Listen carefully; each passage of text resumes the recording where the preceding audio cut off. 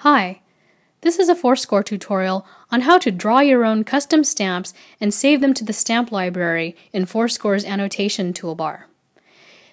If you've used the stamp feature in forScore's annotation toolbar, you'll see that it comes with a number of nice default stamps in the library with some standard music notation symbols, but what you may not know is that you can actually create your own custom stamps and add them to this library. There are a couple of different ways to do that. One of them is to draw the stamp by hand using forScore's stamp editing tool and then save it to the library. And the other way is to import a stamp image file using iTunes into forScore on your iPad.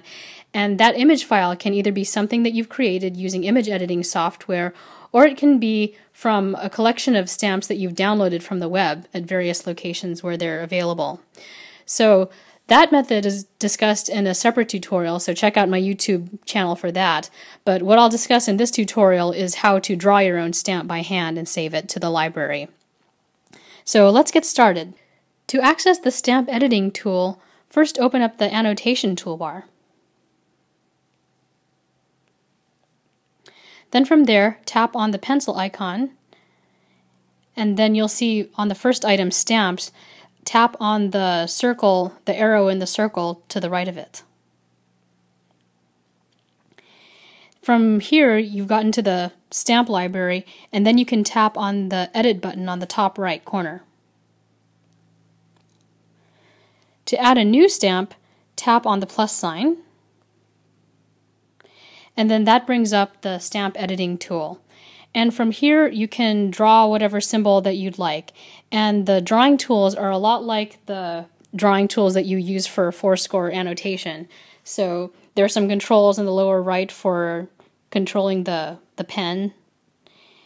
And there's also on the top bar, there's an erase tool if you've made a marking and you want to erase it. So just a quick example here.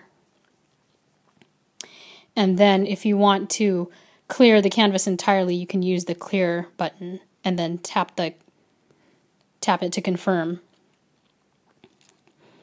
So let's draw a set of eyeglasses, kind of a watch the conductor symbol, and let's make them in a bright, eye-catching purple.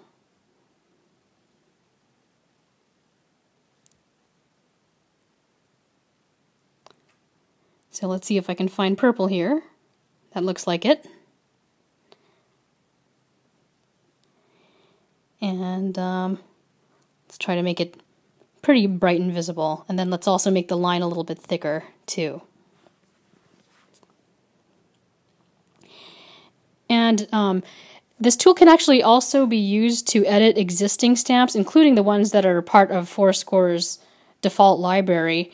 And it also has some other tools like down here on the bottom right side, there's an eyedropper icon, and that can be used to sample colors from an existing stamp that you're working on in this canvas. But for now, let's just go ahead and draw those eyeglasses. Well, that's a little bit thick. Let's try that again.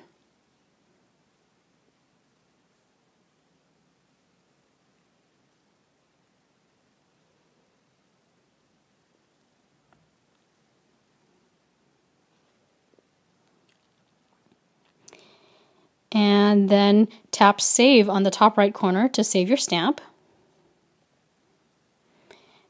And then you can tap Done on the top left of the stamp library.